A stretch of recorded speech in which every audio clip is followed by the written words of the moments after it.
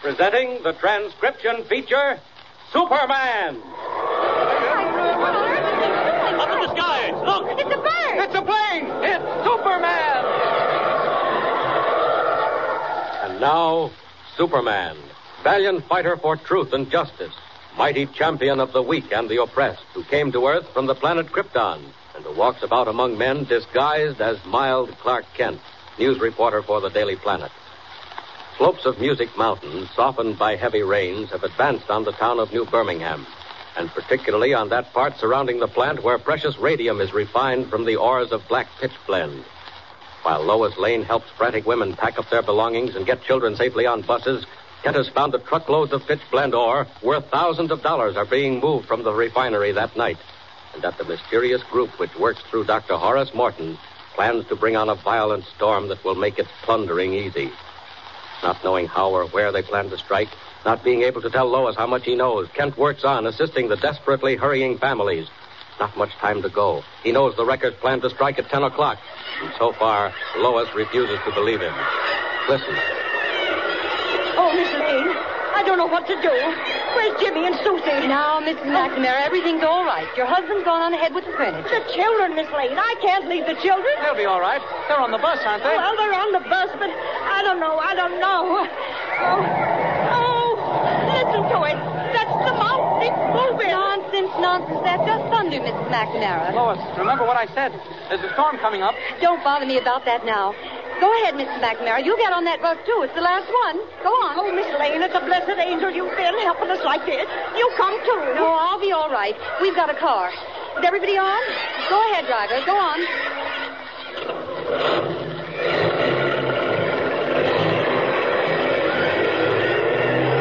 Well, thank heavens we got them off. Whatever happens now, they won't be caught here. Lois, Miss Lane, I just thought of something else. Mr. Kent, it's no use. I just won't believe my Uncle Horace is mixed up with any gang of criminals. You can talk until you're blue in the face.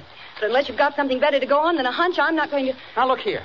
You admit he can control the weather. You told me that much yourself. Why, no, but... Well, then you also know that he's with the gang. Now, what if the gang is making him do it? What if they plan to bring down the mountain and block those trucks, maybe tonight? Yes, and all those people on their buses, too, and the kids. Clark, they wouldn't do that. They couldn't. Well, they might. And if they were, what could we do about it? Oh, it's too terrible. What could we do? Lois, I've had an idea. If there is anything in this, if your uncle is back of all this rain, where would he be working from? Well, how should I know? Well, nobody knows, but we can guess. All his equipment is back up at the observatory, isn't it?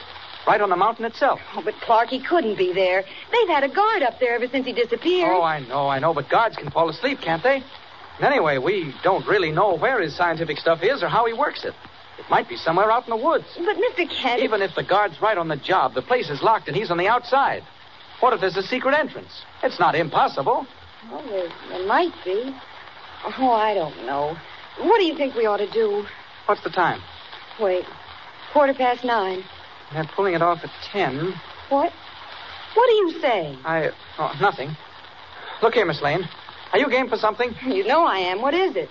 I want to go up to that observatory right now and look it over. You never can tell. We might find something. Yes, but what if we don't? Well, we're no worse off, are we? Come on. Back to the car and let's go. We can make it in half an hour, storm or no storm. Thunder. There is a storm. Yes, or else it's the mountain starting another slide. Come on. Here's the car.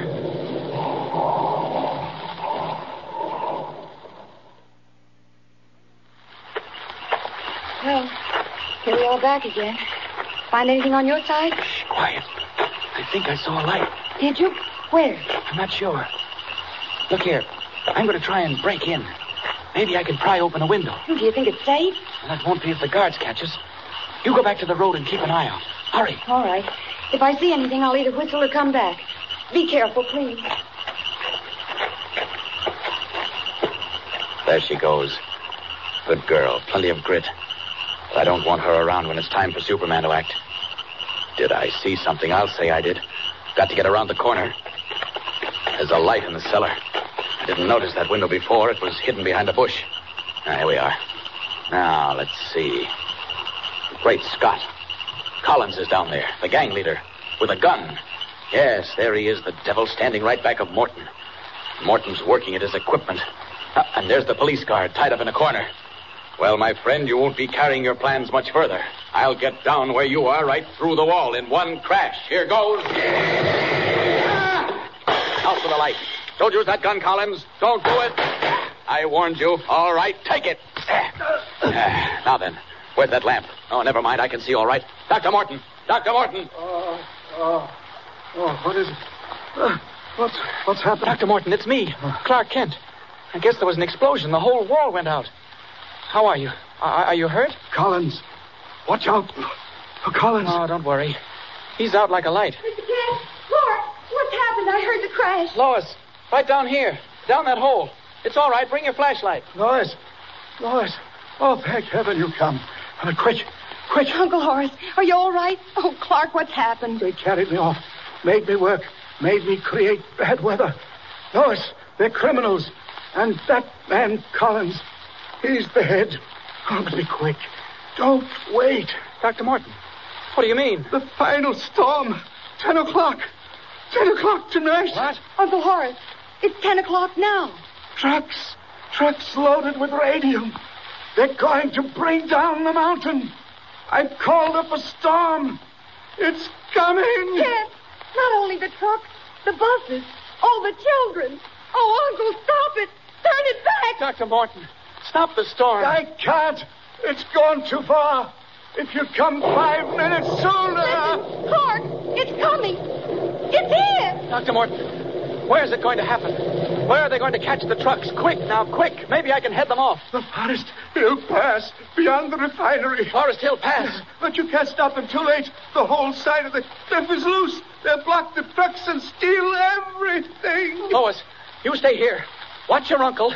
Untie Devlin there in the corner. Then have him tie up Collins. Oh, Clark, hurry. Hurry, you may be in time. All those children. I'll hurry all I can. Out the way I came in. There. Out we go. Forest Hill Pass, eh? Superman against the mountain. Not much time. Got to hurry. Out and up. Faster.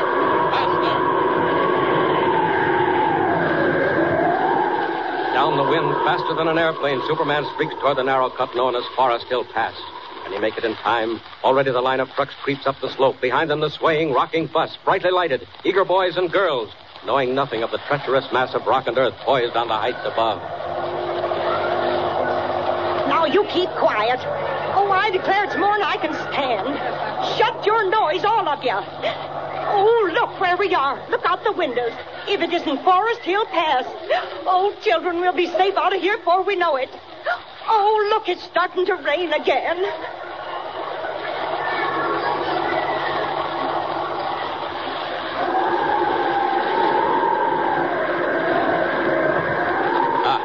There are the trucks, right in the pass. There's the school bus right behind them. Great heavens, look at that rain coming down in sheets. And there comes the mountain. It's moving. Got to get there. Down. Those men on the trucks, they've stopped. They're running away. Well, I can use those trucks myself. If I can stop that slide just for a minute, the bus can get through. Down. Oh, it's coming. If I can fling the trucks in the way, make a barrier. Too bad about the radium ore. I'll dump that. Maybe I can hold the mountain long enough for the buses to get by. Now. There goes one truck. And another. Maybe I can make it yet. Still coming down. And here's the bus with the children in it. Now. Quick. With another truck. There, that ought to do it. Hurry. It stopped for a second. Keep that thing going. Keep that bus going. You'll make it. Hurry. It made it. They're safe. The bus with the children got through. They're all right. They got through. Okay, Music Mountain, come ahead and do your worst. You can't hurt anybody now.